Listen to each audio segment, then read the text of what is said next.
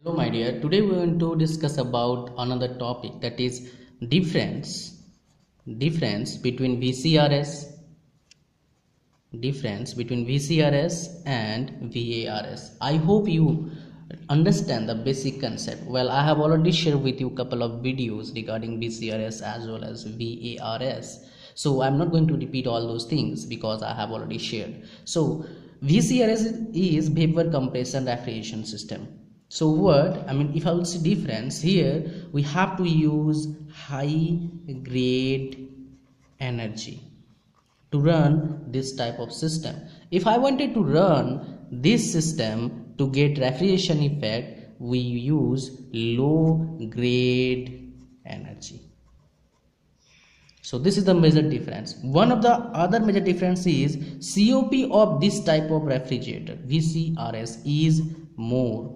If I will compare with VARS, here COP would be less. Now if I will say this only COP, in case of VCRS we have more wear and tear, here less wear and tear. If I will say the detection leakage problem is more, but here less. Okay, so COP would be less, leakage problem would be less, low grade we are going to use low grade energy. Now one of the another difference which is most amazing, here in case of VCRS we have moisture problem, high, I can say more moisture problem, but here we have less moisture problem. Now next, this one would be last. Okay, here we used compressor,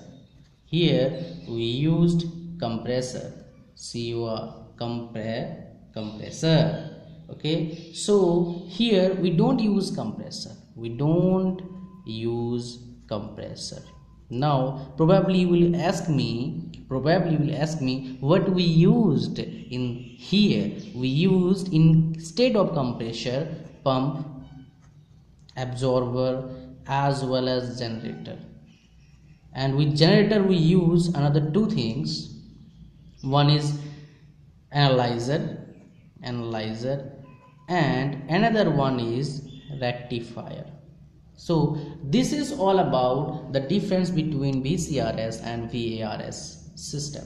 Well, this is one of the most important topic. If you are going for maybe in complete examination, you get topic in SSC JE, or maybe in case of university examination, or maybe in GATE or PSUs we got questions from this topic, because this is the main route of asking basic question from these two topics. All right, so this is all about difference between VCRS and VARS system. Thanks for watching. Hope to see you again in my next video. Bye bye.